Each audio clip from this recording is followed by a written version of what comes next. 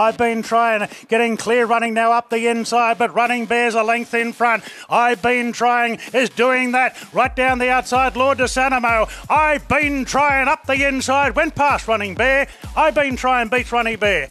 I've been trying's definitely been tested at the highest level. He's gone to a highway and won there, pretty impressive. And then after that highway, we gave him a couple of starts in town in open benchmark races, and he performed really well. He was up to the mark, but we thought we'd tip him out and just aim him completely for the country championship. So this whole preparation's been programmed for that race, and we always had a plan to go second up into the country champs. So that's why we gave him the first up run at Warwick Farm over 1200, which was always going to be a little bit too short for him. But he come rocking it home the last furlong, and it was pretty impressive. It indicates that he's looking for the 1400. We elected to give him a soft little barrier trial at Goulburn in between, just to keep that fitness intact, which he won the trial pretty easy. So he's heading into the race very fit and ready to go. Invitational, she's a bit of the underdog, I think, because she's a 3-year-old filly, only having 6 starts and winning 4 of them. So it may be a little bit too soon for her to take on the older horses, but I believe that she's going good enough and proved herself enough to have a go against the older horses and see how she goes.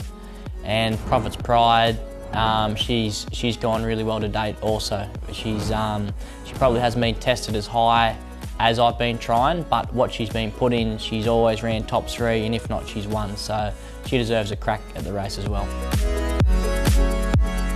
Quade Crow will be booked for I've Been Trying. He won on him last preparation at Wagga, so he knows the horse quite well. He also is a stable jockey for me, so he rides him every second day. I ride him every other day. We take turns who does the gallops, so we both know him very well. So he's got the ride on I've Been Trying. Louise Day, she'll ride Invitational. She's had 3 rides on her for 3 wins, so you couldn't take her off. They get along very well. And Alicia Collett will ride Prophet's Pride. She rode her in a barrier trial at Goulburn a few weeks ago to get a feel of her, and then she rode her last start at Wagga when she ran 3rd, and she decided to stick with her in the champ, so that's a good indication that the horse is going quite well. I've only been training for about 6 months. So I was previously a qualified builder in Cooma, that's where I was born and bred. And so I was doing that and just had 1 or 2 horses in work just with Dad for a fair few years there. And I decided I'd had enough of building, and the passion for the race horses obviously kicked into a higher gear.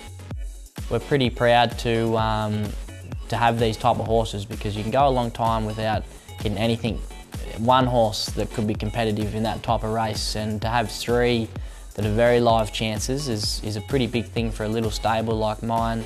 All my staff, their passion's pretty strong for the game and for my stable, and it'll be a pretty big buzz for everyone, even my owners that I've been trying. They're from Cooma and they bred him, so it's a bit of a sentimental feeling there for him.